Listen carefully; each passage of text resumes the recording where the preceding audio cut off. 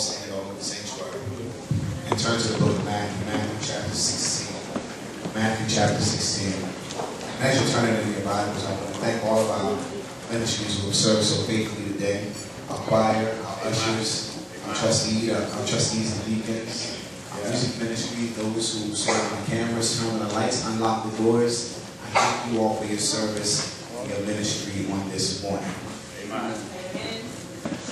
Matthew chapter 16, beginning at verse number 13. If you have it, say amen. Amen. We need a little bit more time, so hold on. Hold on.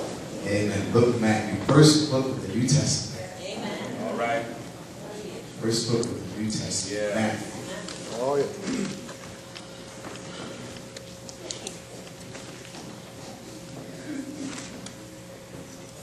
Matthew chapter 16, verses 13 through 19. I also like to thank my co-laborers in the gospel, my wife and family who are here this morning as well. I'm reading from the New King James Version of the Bible. The word of the Lord reads like this. When Jesus came into the region of Caesarea Philippi, he asked his disciples, saying, "Who do men say that I am?" So they said, some say John the Baptist, some Elijah, and others Jeremiah, or one of the prophets. He said to them, "But who do you say that I am?" Simon Peter answered and said, "You are the Christ, the Son of the living God." Jesus answered and said, "Blessed are you, Simon Bar-Jonah, for flesh and blood has not revealed this to you, but my Father who is in heaven. And I also say that you are Peter, and on this rock I will build my church, and the gates of Hades or the gates of hell shall not prevail against it. And I will give you the keys of the kingdom of heaven. And whatever you bind on earth will be bound in heaven.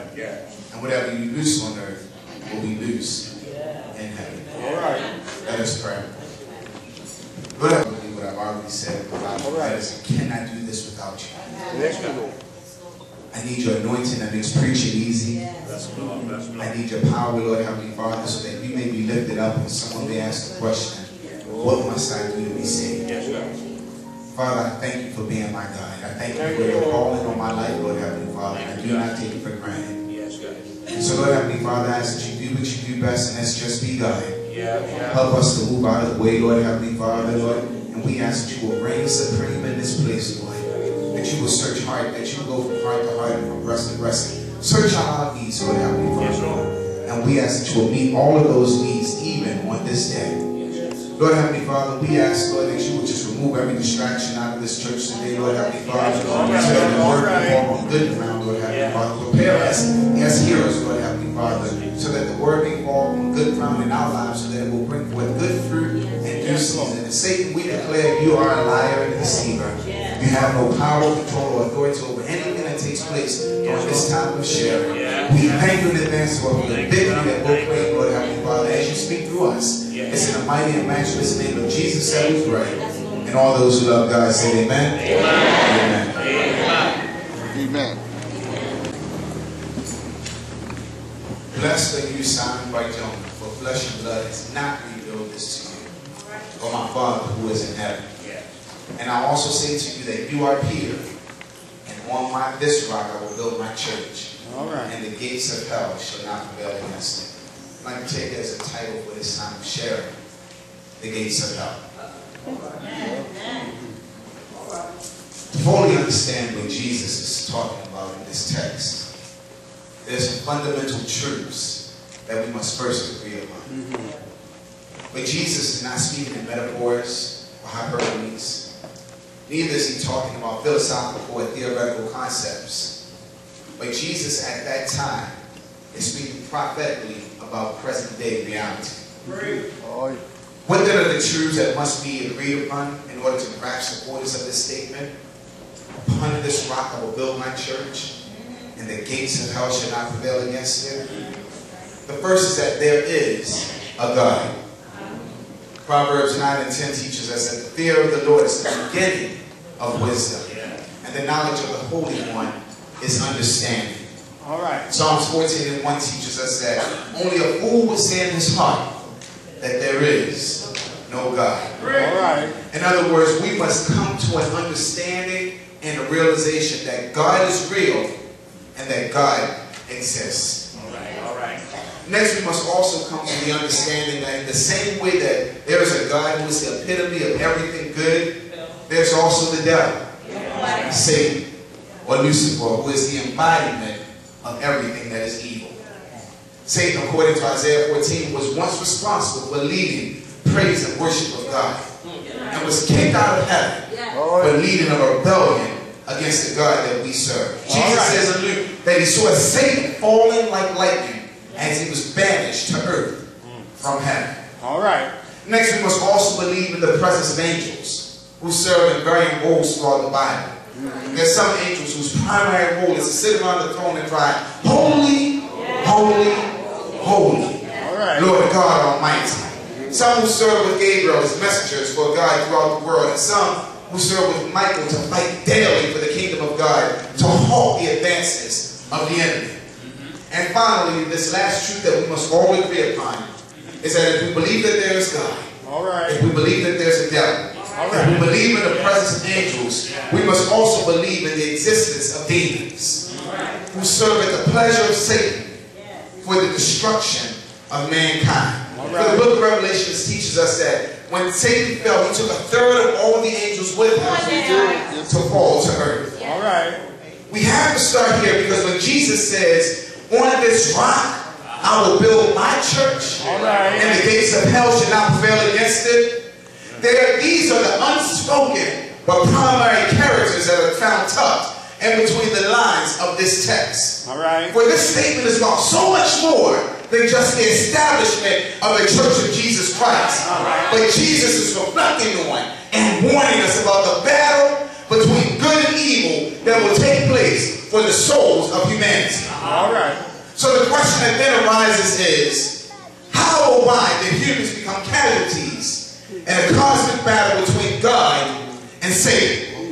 It could be said that as a crown jewel of God's creation, the devil seeks to make us fall out of the presence of God with the same speed and severity in which he himself fell.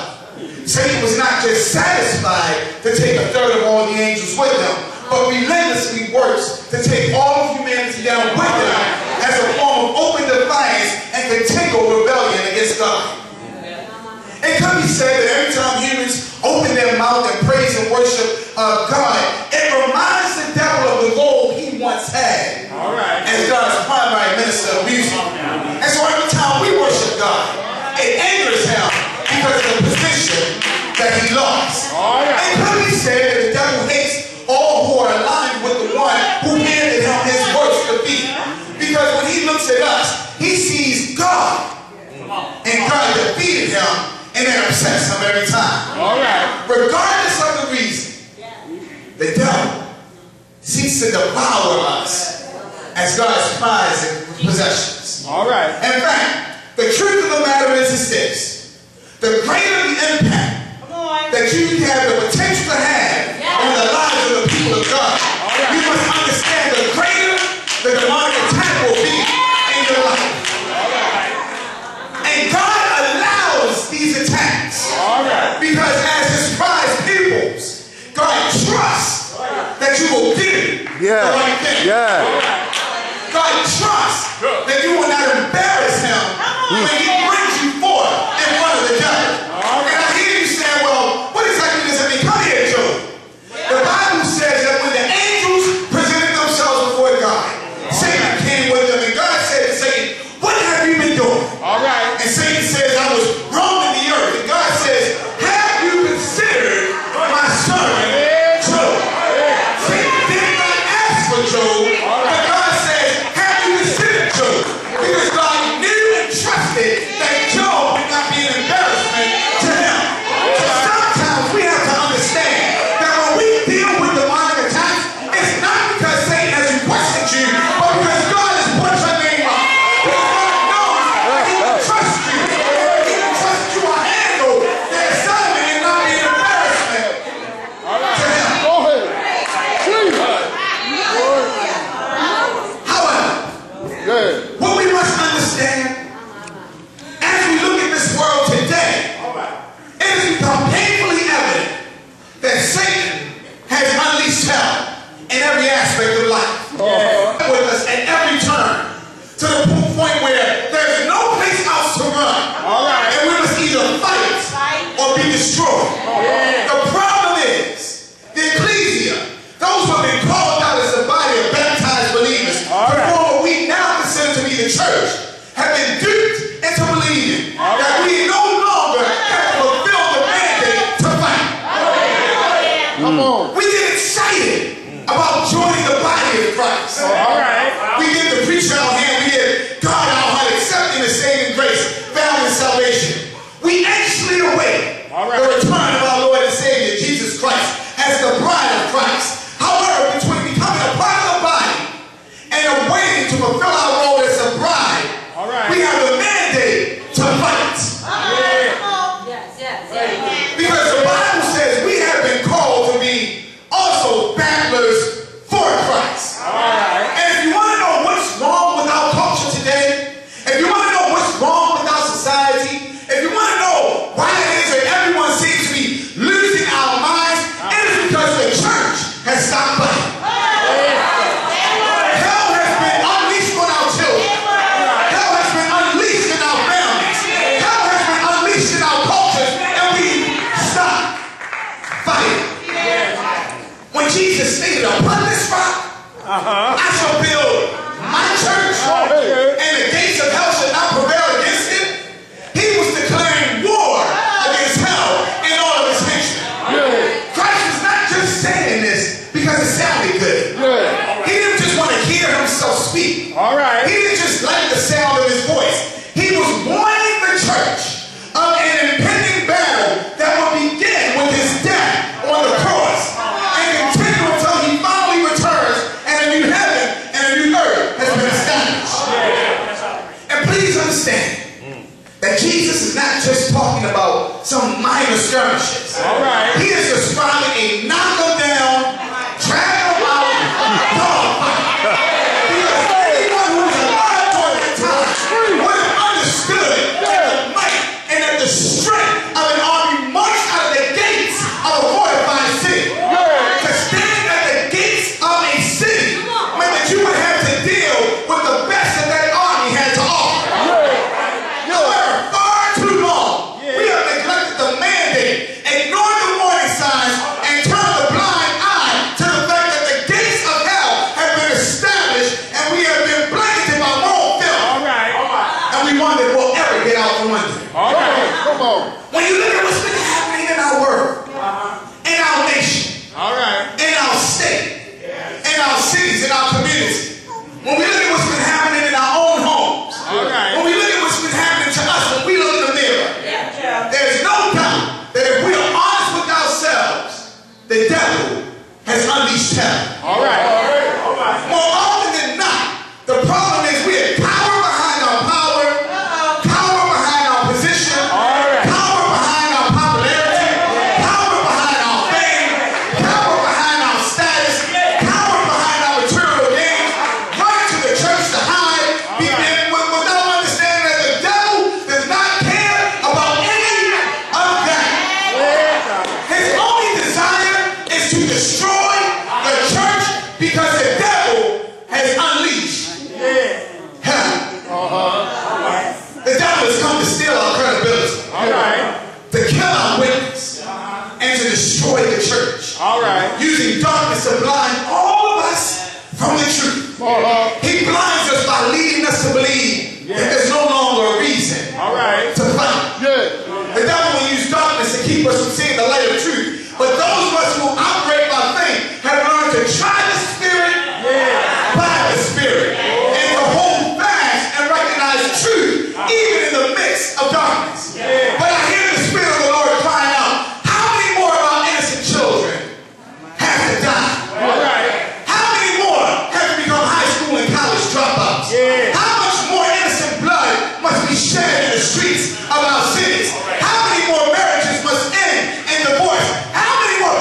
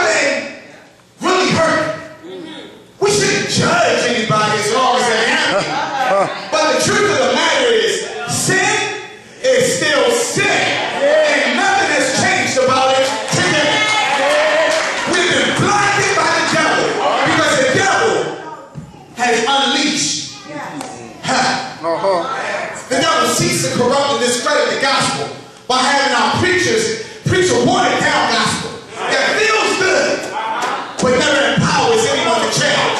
Because the Bible says there will come a time when men will not put up with sound doctrine. Instead, to suit their own desires, they will gather around a great number of teachers to say what their itching ears desire to hear. They will turn away their ears from the truth and will turn aside to this. In other words, Paul was telling Timothy, if you want to be popular, preach prosperity without spiritual responsibility. If you want to be popular, preach faith without communal responsibility. If you want to be popular, preach the love of money. Preach this is your day. Preach if you have great faith, your life will always be great. Come on, preacher. Preach about faith that brings about worldly success. But the devil is unleashing hell. And the fact of the matter is, a large part of our theology that we hear today is born out of individual desires to promote self, to have one name in the lights, to be on a billboard in every corner, to have everyone see your face, but never give glory to God. The devil has unleashed hell. The devil is actively and aggressively persecuting our good preachers and our good Christian leaders with trumped up charges of immorality. While those who bone in without remorse are sinning are seen as the preachers of the people and the mouthpiece of today's generation. While the world looks at the church with unbelief, the devil is unleashing hell. The devil is attacking the family unit, causing children to grow up with a distorted understanding of what God's true will is for their lives. The devil is unleashing hell. The devil is attacking us in the sanctuary of our minds, causing us to feel insignificant and full of self-doubt as venture after venture seems to fail because the devil is unleashing hell. The devil attacks your heart by causing the people who are closest to you to stab you in the back, to wound you to the point of throwing in the towel, to throw so much stuff your way that you feel spiritually impotent because the devil is unleashing hell. The devil is actively working to destroy the lives of God's people, but it is at the point of the devil's greatest activity that God is working. And here's where the challenge becomes for us, because we love to talk about pursuing God, being in the presence of God. But here's what's interesting. What we never talk about is how when we want to pursue God, we have to meet, we have to find out where God is working and meet him there.